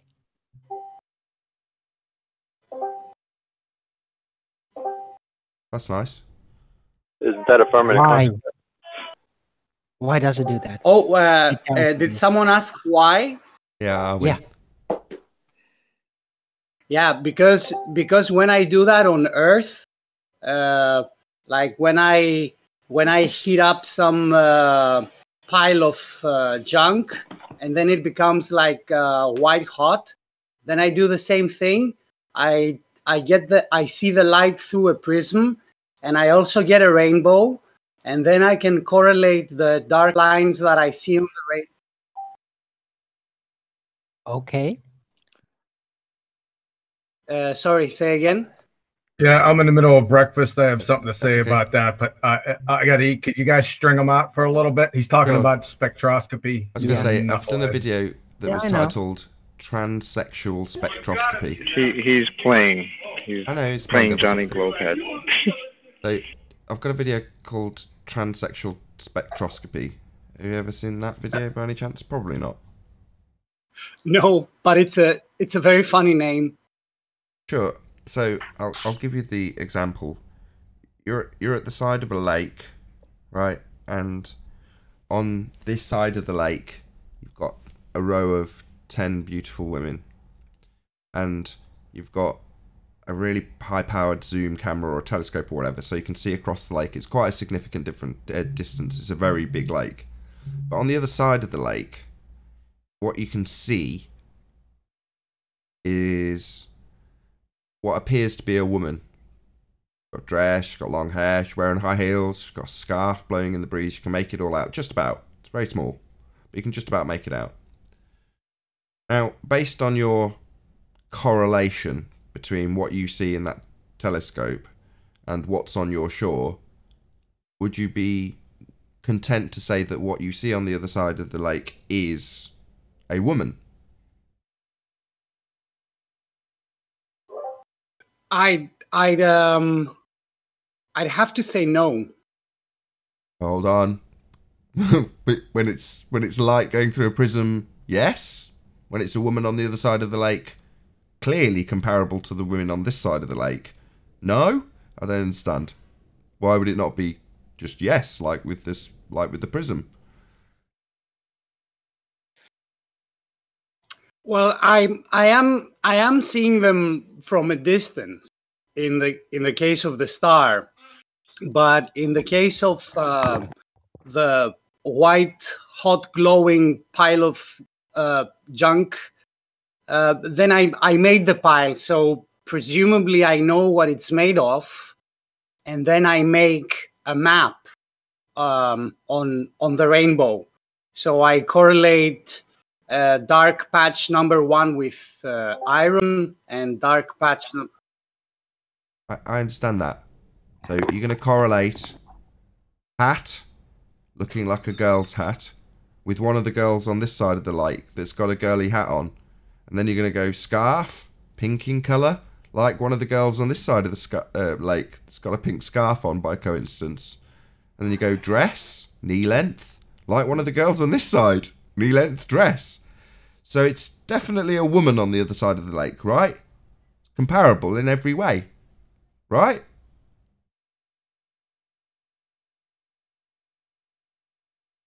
Yeah, they are comparable. I think I'm sorry. I think I'm having a little bit of audio issues, so I'll also try to open a page in YouTube for this one. Sorry about that. This isn't broadcast live, so you're not going to find that, unfortunately. Oh, okay. So I appreciate your hesitation, given that I started this example with the title Transsexual Spectroscopy. So I appreciate your hesitation, but so far we've got something that's analogous. Would you not agree? This side of the lake, we've got women. This side of the lake, we've got a burning pile of junk. Yeah, junk's a great word, eh? We'll get to that later. Yeah.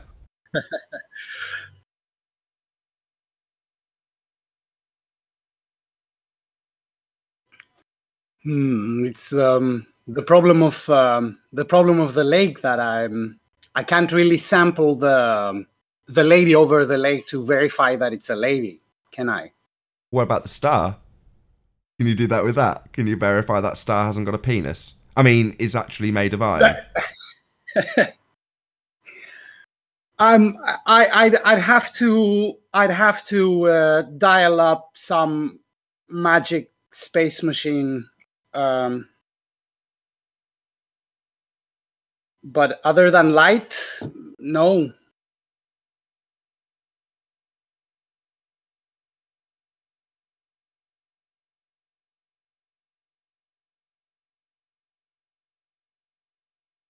Just about 2 more minutes, man. I'm almost done. I'm trying to suck this down. What I would usually ask would be, if you're telling me that you see some element either absorbing light, thereby creating a gap in the spectrum, or absorbing and re-emitting light, thereby creating a bright line in the spectrum, then my question is, how do you know where this element is along the line of sight between you and the light source? Because it could be very anywhere. well done. Very well done. Who's that speaking? Sorry, say again. That's one problem. Very well done. Who said that? That was me. What was his name? Nathan? Dances with Fools, I believe. Dances with Fools. Yes. That's a very good point. Another problem is the difference between terrestrial and stellar spectroscopy. Right? Okay. There's another problem with Kirchhoff's law of thermal emission. And there are more problems with, do you know the different types of spectra? I know of 2 kinds, the emission and the absorption ones. Yep, there's one more, continuous. Right? So you got continuous. I'm not sure. I don't remember that one. No. Yeah, it's continuous, and then you got 2 sides of the same coin, just the flip side, emission and absorption spectra. So, I see. This is a good topic. I was thinking about this for another topic for a show. I got 3 or 4 topics out of this show today. So, yeah, spectroscopy's coming. I'm gonna hammer these globe-tard idiots. All you ever hear, they can't even pronounce the word correctly. Number one, I've heard spectroscopy, spectroscopy. They just they say, well, we know what the sun's made of, and that all they say is spectroscopy, and that's where it ends. They just stop right there, like that solves all their problems. You freaking wiki parroting morons! Say that shit in front of me one time. I'll rip your guts out and then leave them out there for the friggin' worms to eat. Clowns. I think what's also a little bit of poetic justice, if you will, is that when you do spectroscopy, you don't really use a prism, but you actually use a slit. Yeah, that's not the big problem here. That's neither here nor there. That's not the issue that I'm speaking of. There's other issues other than that. Like 5 other big ones. Elephants. Physicality assumption bias, perhaps? I don't actually see Like, that as how an the issue. hell do you verify what the hell you're reading? Hold on, Maybe that. It goes deeper than that. There's nothing wrong with spectroscopy. Nothing wrong with it. I don't see any issue.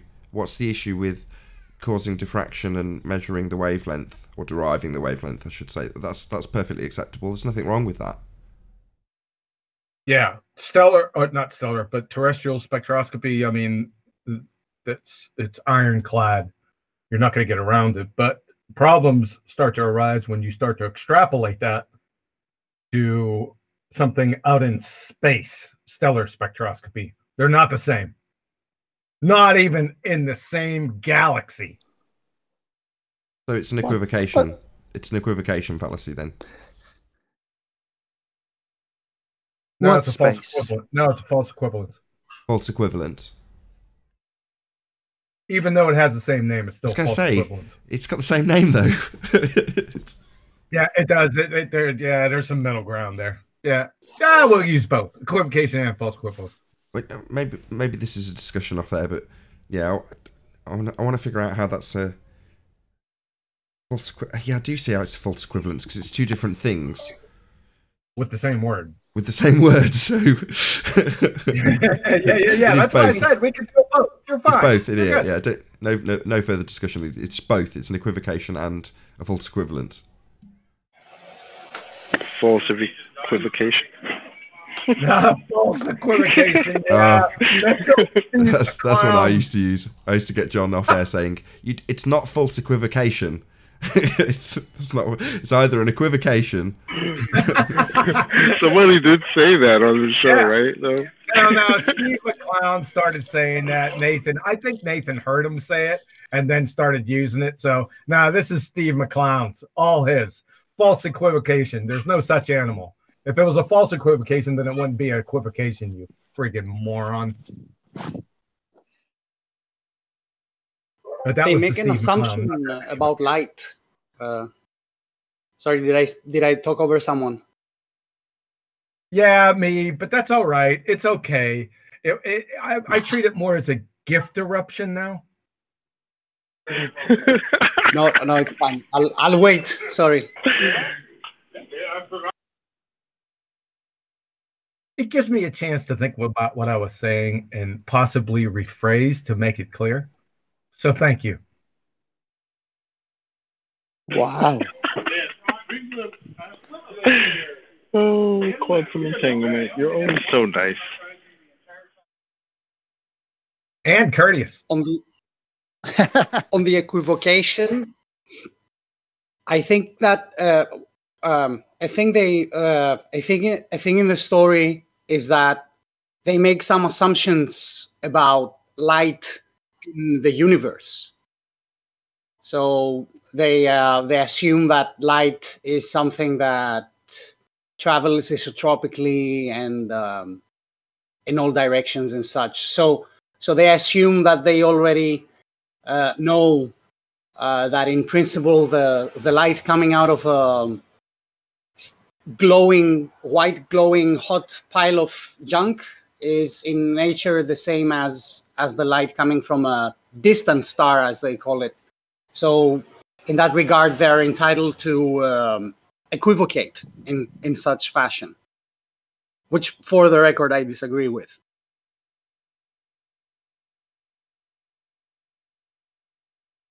Well, the light that they, and this isn't my topic of choice, but the light that they observe here is within an atmosphere. Is that right? Some of the spectroscopy will take place in one of the best vacuums possible. So a machine will be creating a vacuum for perhaps a week, and then the material that is going to give out a spectrum is going to stay there and progressively become heated until it glows and glows and glows. So this vacuum you're talking about, do they do it with a container or without a container? Oh, the laboratory with a container, of course. How else would they make the vacuum? Thank you very much. So how can they equivocate a vacuum within a container to one they say that doesn't have one? Oh, they do that by claiming that the star is embedded in vacuum. So that's a first presupposition. And then they also assume that the vacuum that the star is in, along with the light emitted by the star, is qualitatively the same as the vacuum in their chamber and the radiation glow coming out of whatever is being heated up and has its spectrum measured. So then they'd have to admit that everything has a container. Yes, and also make two presuppositions about light and how it works. So are they saying that the stars that they're studying out in the sky is within a container, but it's also a vacuum? Not from what I read. From what I read, they just say that they are perpetual nuclear fusion explosions that are maintained by gravity, and they just hang there in space. Yeah, but they can't do. They can't. That's another second law of thermodynamics violation. But they can't do that with the experiments, so-called experiments, pseudo-experiment here on Earth. They need a container to do it. So how are they going to find equality of the one out there with the one here when this one needs a container? Well, they cannot. As far as I know, nobody's claiming to be making an experiment where they make a star on Earth, because they'll say that that too much pressure is needed to simulate the conditions that supposedly take place at the hearts of stars. So what kind of pressure? They would say that. How would they even know what the hell condition that was? And what do we know about pressure? What do we know about pressure, and what kind of pressure could exist without a container?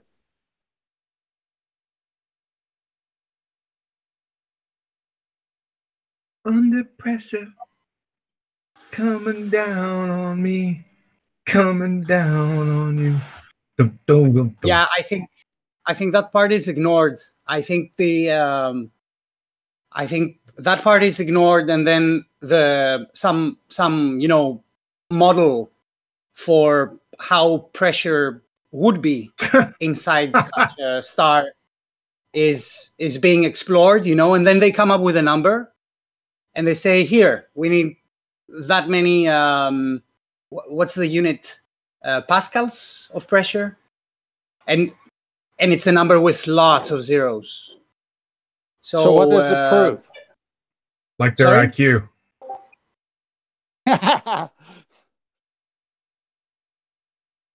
Say again, please. Like their IQ. Lots of zeros.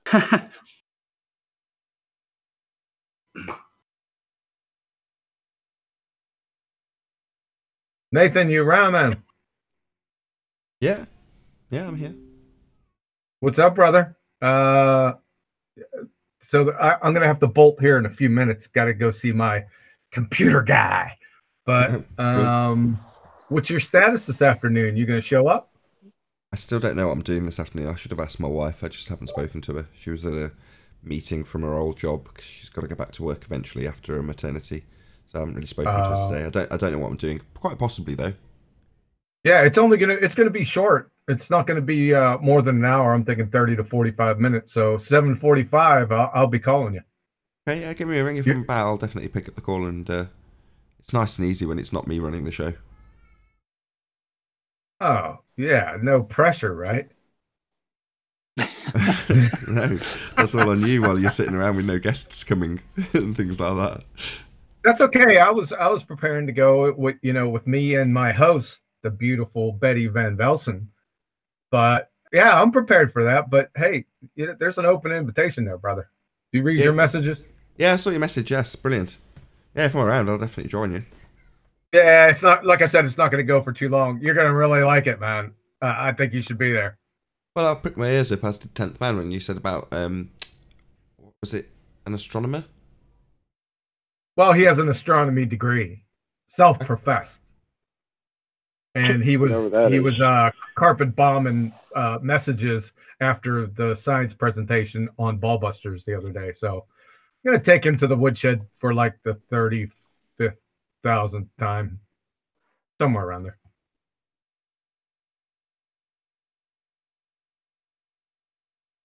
I'm going to make him a star, superstar. And then Nathan could sell him one.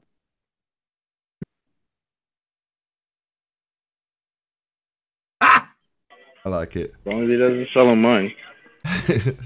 Way ahead of you. One absolute crock of crap, though. People will buy anything, won't they? A fool and his money have soon parted. You remember the Pet Rock? The guy made millions. Yeah. Put a couple of eyes and a couple of wiggly eyes on a rock and Pet Rock, right? Yeah. Put it in a box with a bit of straw. $20, please. No wonder people believe in the gas pressure without a container.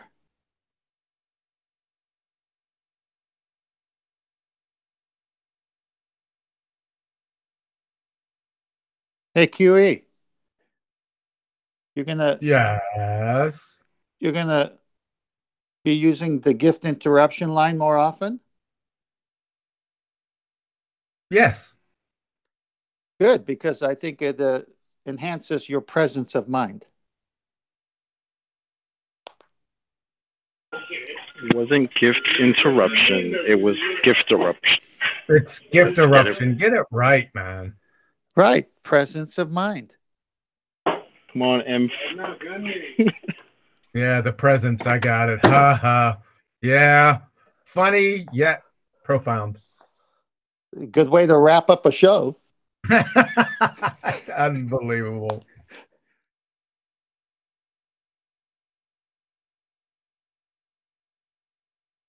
Wow. What happened to the show? Show some enthusiasm now. Increase the enthusiasm. Spectroscopy is real science, okay? Okay. Yeah.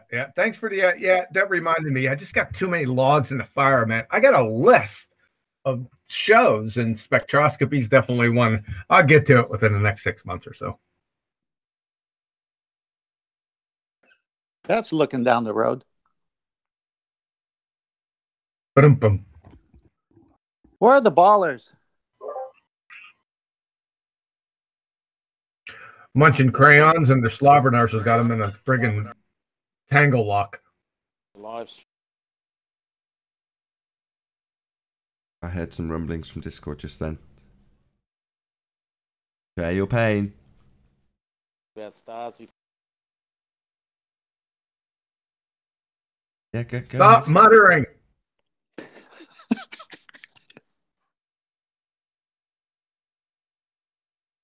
Put some bass in your voice. Sound off like you got a pair.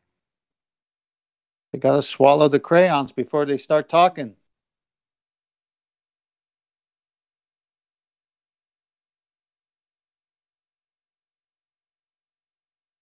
Is there anybody in Discord? I haven't looked. 21 people in the Discord server currently. Yeah, I can't move them either. No, they're in Nathan, the after show. They're already can you there. move those guys? They're already God. there. I didn't move them.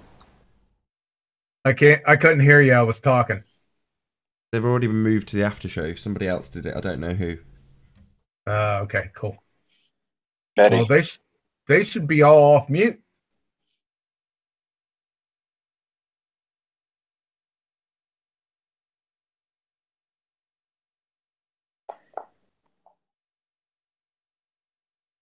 What's the matter with those guys? They just lost the spirit?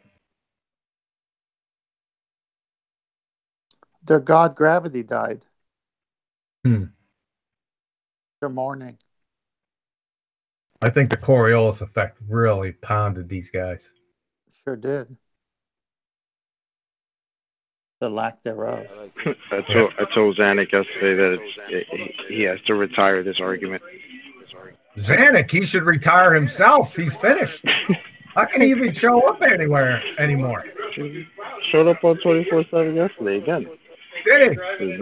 Yeah, he always does. Unbelievable. That's tantamount to the chairman of PETA showing up to work the next day after he was videotaped live clubbing baby seals the night before with a nail-spiked Louisville Slugger. Beautiful image.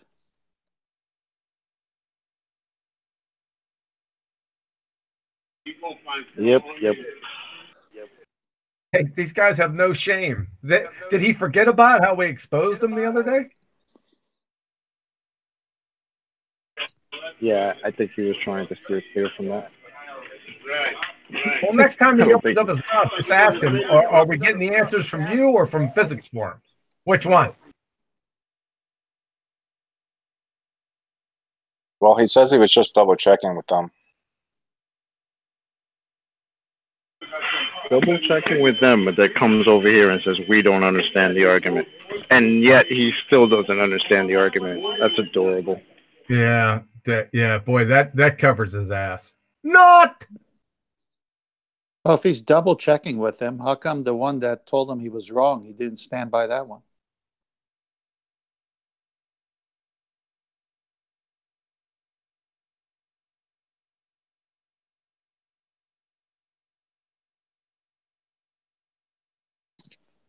I don't know. Maybe somebody better at this will step up in place of Zanuck. Yeah, he keeps moving reference frames too. It's funny.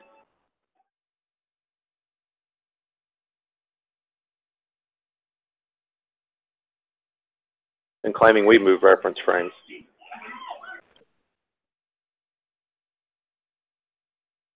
Nah, I'm with Coriolis as a whole, begging the question fallacy by itself.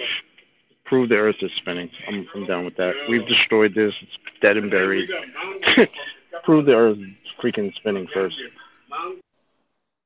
I just step outside and I know it's not spinning.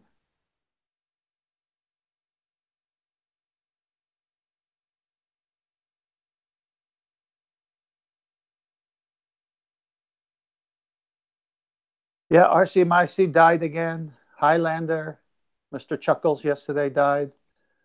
Janet keeps dying, coming back. Yeah, it was either RC Meisty or Highlander. I think it was a show last week or something when he brought up the conservation of momentum, and I said, "What's the conservation of momentum?" And he freaking dropped. I can't remember which one it was. It was one of those two clowns. Wonder if they figured out what it was yet. I mean, technically, as soon as they say that, Coriolis is over, right? It's done. Technically, yeah, but they don't even know what it is. It's just like with spectroscopy or spectroscopy. They just bring up the word or phrase and think that they're like that covers them like. Oh, you gotta call Sam's Meat Market. You kill him, we'll chill him.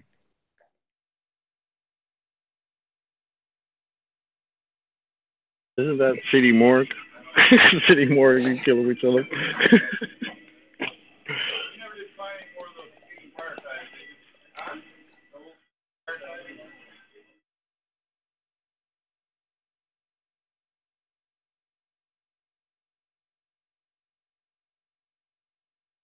You know, somebody sent me a video, I think, with Neil deGrasse Tyson talking about hurricanes. I'm not sure if it's new or not, but with the video came the message of, I think Nathan and you guys are causing this to happen. That now they have to talk about hurricanes and, I guess, reestablish to the public that hurricanes are due to some force. So I can try to share that if you want. I'm not sure.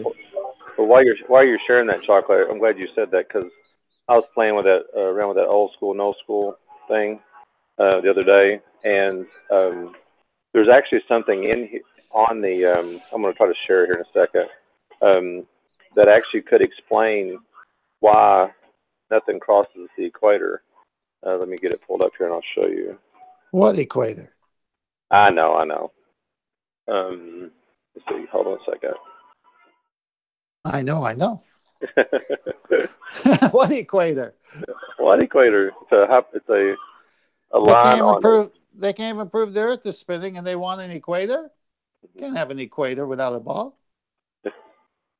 Okay, can you see the screen now? You guys see it? I see it. Yeah. Okay. This is a weather pattern, and it wasn't on the old one. Like if you go back and look at the old version of the old school, like at the Wayback Machine, it's called CAPE. It's called convective available potential energy from surface. And if you go reading what that is, it's basically the buoyant air as it rises, as it's rising. And if you look, where does that mostly at on this?